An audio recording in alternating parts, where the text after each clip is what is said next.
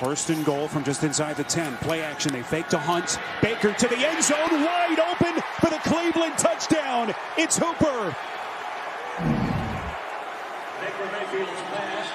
Mayfield, who'd got 3 straight games without a touchdown pass, has his second today.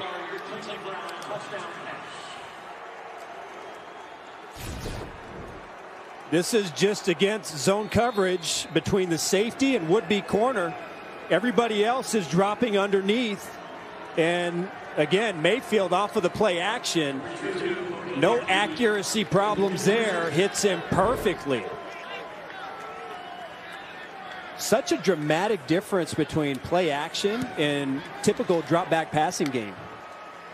Austin Hooper, 3rd game since returning from that emergency appendectomy.